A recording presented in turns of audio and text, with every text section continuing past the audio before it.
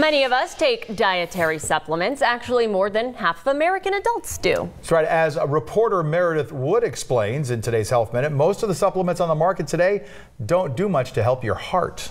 Probiotics, multivitamins, vitamin C.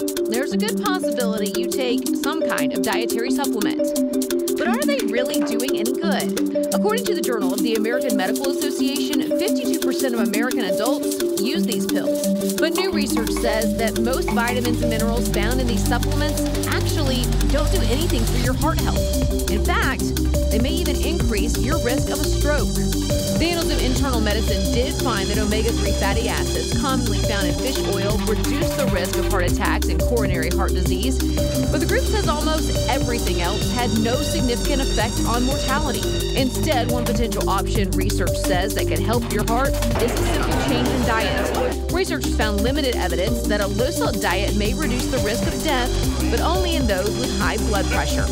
For today's Health Minute, I'm Meredith Wood.